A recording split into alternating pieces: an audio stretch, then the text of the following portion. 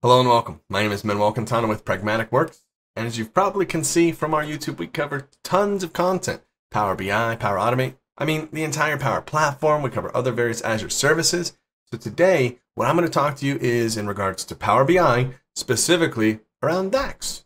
We're going to look at a pre-created example where I'm going to basically enhance it so that I can leverage some dynamic titling. Now, this is something that I'm going to accomplish through a card visualization and a DAX measure. And we're going to use it specifically, we're going to take advantage of that DAX measure in a card. But honestly, in a ton of properties, like the title property of a visualization, quite often you can do this like in certain like text boxes, or in this case, a card visual. You have many options where you can leverage kind of creating dynamic content. And this can really just enhance the experience. So in this case, I've gone through and I've taken advantage of a couple of digital storytelling techniques, specifically a drill through. And I'm going to take advantage of the mechanics of that so that I can have a title inside of my drill through page that changes based off of the user's description. That's right. So already drill throughs, report page, so these are great features, and this will just enhance it even more. So to do this, let's head on over to my Power BI report, something that we've used in previous examples, but let me set up the scenario for you guys. So here, a simple report, like I said, taking advantage of certain digital storytelling techniques. You can see here when I hover over my bar chart, I'm taking advantage of report page tooltips. We can see as well, if we were to right click, users are presented with an option to leverage a drill through. So it's kind of a top level summary page where people can see the breakdown. My individuals can see the breakdown of failed banks by state and year. But if I want to dive in and I want to know more, specifically, let's say right here in Georgia, 2010, there were 21 failed banks. I want to know more. And I've created a drill through page which accomplishes just that. You can see I've got a table that breaks down what was the city and state, what was the name of the bank, who acquired it, exactly what was the day. And then over here on the right, of course, we have a cool little map to complement that. But the idea is I would like something right here at the top that dynamically changes based off of those users' decisions. When they come here, in this case, it would say Georgia's state information. Or if they make a Florida, whatever the choice is, that's what I would like to see. As we know, when you use a drill through, it passes through a value right over here. So to accomplish this, we're going to take advantage of a DAX function called SELECTEDVALUE. This has been around for a little bit. I think it was introduced in July 2017, so nothing new. But quite often, as they started adding in capabilities, which has been going on for about 1.5 years, 2 years now, where you could make things far more dynamic. Like I said, the title of visualizations. In this case, you can just showcase the value of a measure. Traditionally, people grab a card, and they're using that to display a singular metric value. In this case, I'm going to use the card to display the value from a measure combined with some static text. Now, as we can see the breakdown, SELECTEDVALUE is that DAX function itself. It has two arguments in here, one of that being optional. So really, all you need to do is SELECTEDVALUE and give the name of a column, right? What happens is this measure will return a value if whatever you specify the column to be, whatever that column you've chosen in this function, if it has been filtered down to a distinct value. So a singular value, it'll actually return whatever that singular value is. Otherwise, it returns blank unless you take advantage of that secondary argument, the optional argument, alternate result. If it isn't bringing back a distinct value, which will either be a blank or just multiple values, then you can have it display whatever you choose. In my case, I'm going to leave that secondary argument there because letting it return blank will work great for my scenario. We're going to do a little bit of testing, right? Because what if also at the same time, they go to that page and we're not looking at a specific state, they're looking at multiple states. Well, in that case, obviously, we want to make it so that it's a little more of a broad title there. So in our scenario, it'll go ahead and say something like all states information. Really, we've kind of controlled our drill through page. As you can see down below, it's not visible. So a user can't navigate to this. The only way they can do it is by making a choice of specifying a state.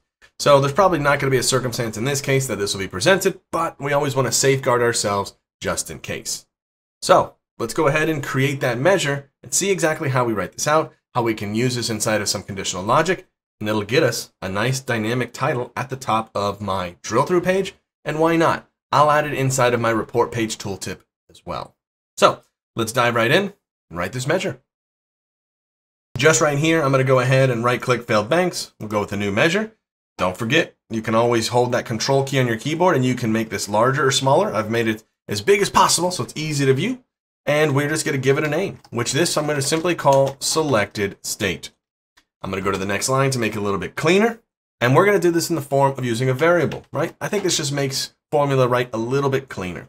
So in this case, my name of my variable, we'll keep it pretty straightforward, and it's just going to be called selected state once again. And the contents of that is simply going to take advantage of our selected value measure. And you can see, of course, the description once again here. It tells us in those square brackets that the secondary argument is optional. So all I need to do is point to my state column in my failed banks table. That's it. This will either return a singular state, or in this case, it's going to return a blank, one or the other. That's it. So I've defined my variable. I'm going to go ahead and hit return, which will allow me to specify a DAX expression, which we're just going to do a logical test. And we know that measure, that variable, because of the measure we're using, is only going to have one of two options. It's either going to actually have a state, or it's going to be blank. And we can take advantage of that right here. Basically just doing a test to say, hey, you know what? If that variable, which we can see right there, there it is. If that variable is blank, if that returns true, that means no state has been selected. I'll just do more of a generic kind of term here. I'll say, well, this is going to just be like all states information, something of that nature, right? But if it isn't blank, that means it's going to have the value of a state. I'll say, you know what? Bring back whatever the value is of that variable, and let's go ahead and combine that, in this case, concatenate that with, so it looks a little bit better. So we got to remember what it's going to say, right? It's going to say GA. In my case, I have like 2-letter abbreviation. So I'm going to say GA, so Georgia's, right there, state information, right? Just a little bit of literal string. We close that out in the if statement, and that is really all we want and all we need, right? So you can go ahead and pause it if you need it, but this is taking advantage of that selected value. Now we can put it to use. So if I go over to my drill through here, I'm going to go ahead and grab my card visualization. I'm going to just kind of format it here. Let's just kind of put this along the top, right? Maybe something like that. And let's grab our measure. And you can see right away, it's already showing Georgia. I'm going to kind of line this up in the middle. I'm also going to clean it up by getting rid of the category label. We don't need that. I'm also going to go ahead and turn on the background. So it's got a solid background. Actually, it looks like it's got to be, oh, I want 0 transparency. I want it to be a solid block there. And let's just match what we've done around the other sides, and we'll just put a border. So you can see. And if we wanted to, I could probably bring this down a little bit. So it kind of, yeah, I think that might be a little bit better. You know, you got all the borders. So now, to test this, right, we go back to the summary page. Let's go over to Florida, right? I right-click Florida. I go drill through. I go to the state page. Florida's state information. So this is going to work across the board. And it works for report page tooltips as well, right? I can go over to my report page tooltip, add this right in here. Let's go with that card visual. We know because it's, you know, tooltip, it gets a little weird when you're designing it because it's much smaller. But I still should be able to find a way to fit this right in there. We're going to have to probably change the formatting, right? So let's go ahead and we'll do the same thing. I'm going to turn the background on. Solid. Remove that transparency. Let's go ahead and add the bordering. But obviously the size here is a little crazy. Give myself a little bit of room here, though. I'm going to go all the way end to end. Something like that. Oh, I don't want it touching, though. There we go. And let's change that font of this. I'm going to reduce this a smidge.